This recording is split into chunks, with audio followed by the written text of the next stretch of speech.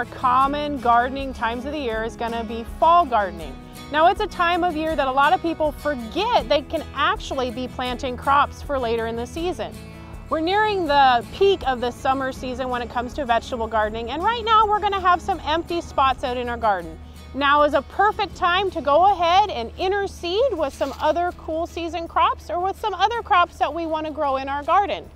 When we talk about fall gardening, we need to make sure that we check on the seed packet to see what the days till harvest is.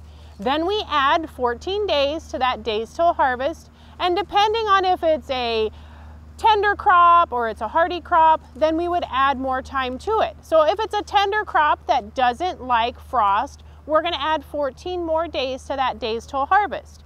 If it's a hardy crop, let's say one of the cool season crops that can handle that light frost like kale, then we would just go with the straight 14 days added on to that. So it really makes a difference. We need to read the backs of the labels to see what our days till harvest are and then add that buffer to it. In western Nebraska, you're going to bump your frost date up sooner into October.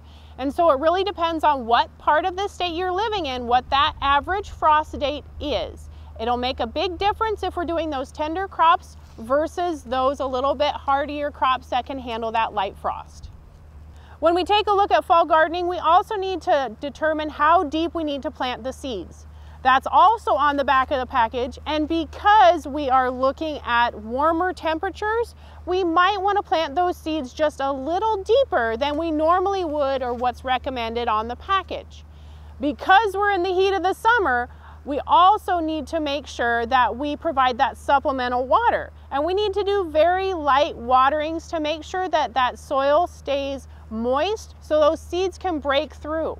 We want to make sure that we avoid that crust forming on top of that soil surface, otherwise those seeds are going to have a tough time germinating up through that.